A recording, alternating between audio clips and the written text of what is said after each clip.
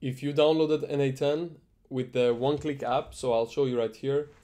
If you have done this and you wanted to update it, you got the N8N from the DigitalOcean marketplace, this one, right?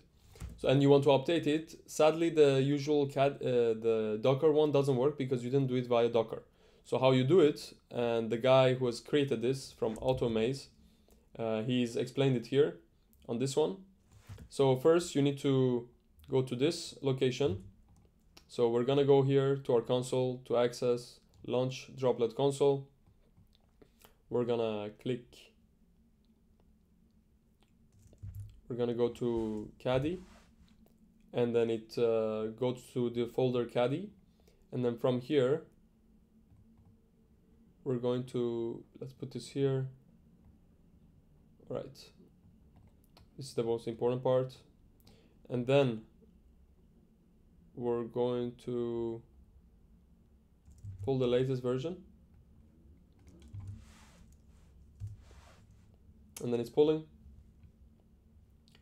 and then we're gonna stop and remove all old version, compose down. It's been removed. Now we compose up, and this should do the job.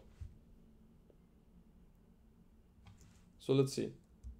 So let's check our N8N. Let's see if the update tab is still there. And as you can see, we don't have an update tab here, which means we probably updated it correctly. We're gonna go to help about N8N, and we can see that we are on the version of 1.85.4, which should be the latest version. Okay, so let's check that.